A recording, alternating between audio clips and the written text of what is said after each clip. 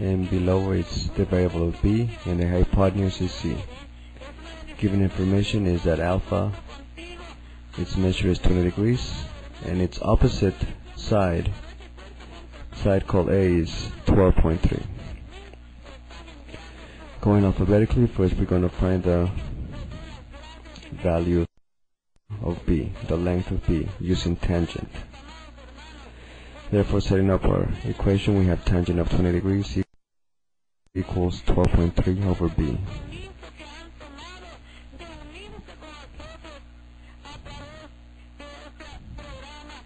This equation of tangent can be solved using algebra.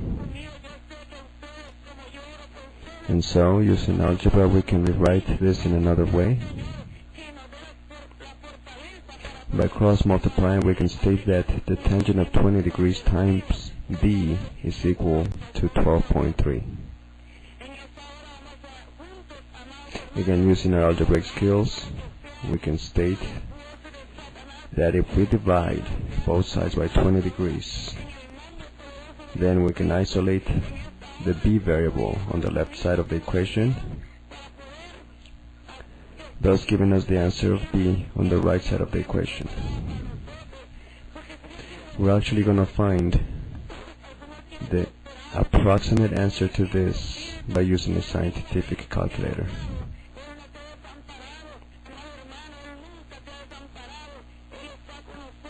So using a TI-84 calculator, we're going to punch it in, straightforward, 12.3 divided by tangent of 20 degrees.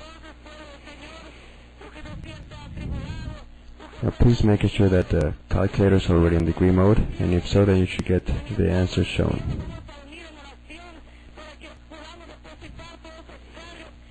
So now I'm going to transfer the approximate answer onto my paper.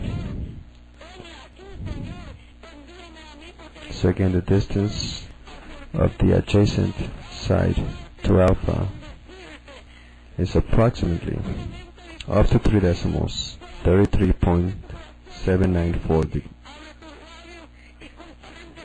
And that's one answer. Going alphabetically, we found B. Then next up is the hypotenuse, C.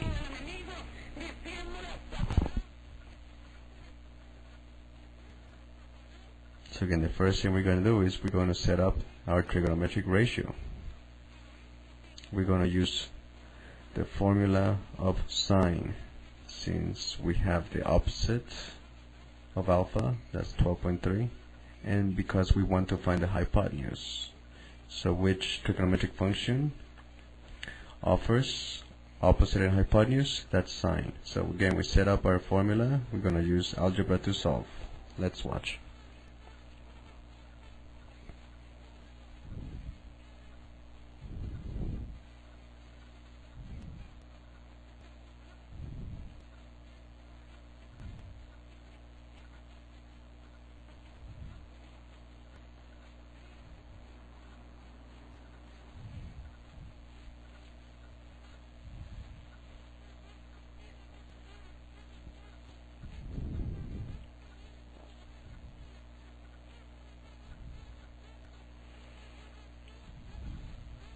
So again, up to 3 decimals, the approximate answer is 35.963. And again, we just found the distance of the hypotenuse of the right triangle.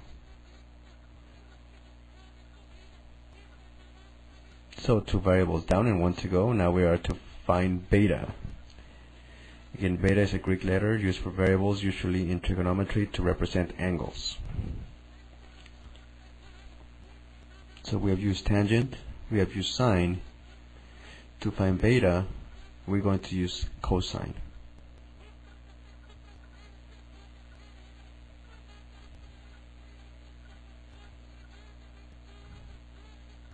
From beta's perspective, B is the opposite. But to show that we can use cosine, we can relate to the given information, which was the length of A, which was given 12.3. From the perspective of beta, 12.3 is the adjacent side towards it. And again, the trigonometric rational definition of cosine is the adjacent side over the hypotenuse. So we're going to write 12.3 over C.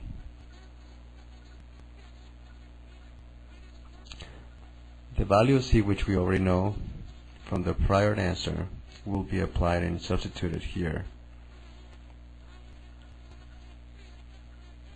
for us to find the value of beta. Let's watch.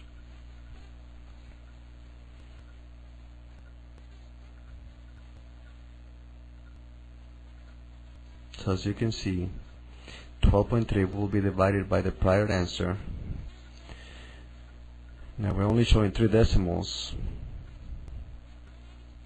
but we're actually going to divide 12.3 by all of the answer that we still have in our calculator, and then we're going to use the inverse of cosine to show that the exact answer or the exact value of the beta degree is actually 70 degrees.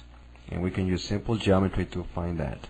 But using trigonometry, again, we can just take the last answer to divide 12.3. So using a calculator, you should be able to use your answer button to take one answer onto the next step. That way you do not round off any decimals, and you show or give the best accurate answer all the way.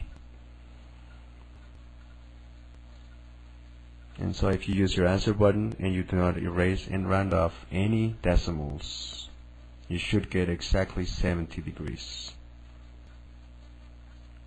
There's your answer.